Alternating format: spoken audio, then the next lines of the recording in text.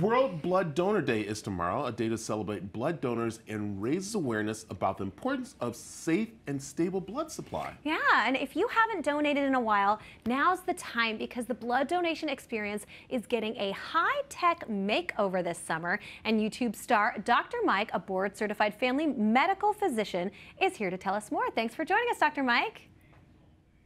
I'm really excited to participate in this partnership with Abbott and Blood Centers of America, especially given that June 14th is World Blood Donor Day. This summer, we typically see dips in blood donations, and we need to see the exact opposite happen this summer.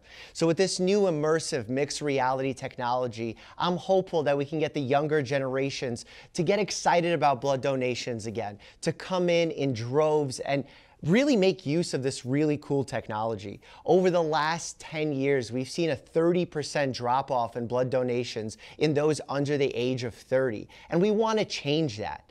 Right now, I actually recommend to all of my patients that they should be taking a vacation. It's good for their health, but we shouldn't be taking a vacation from blood donations.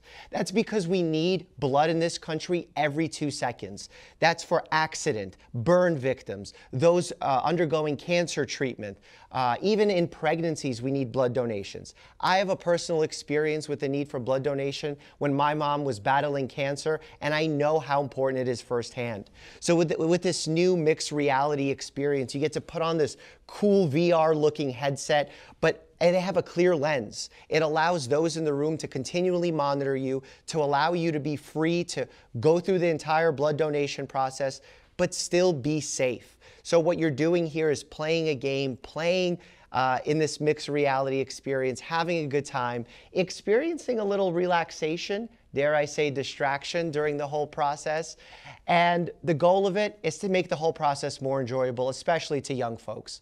We've seen 90% of people in December 2022, when this was piloted, say that this was a great experience for them, and we want to continue spreading that message. So visit BeTheOneDonor.com/mixedreality to find a location near you.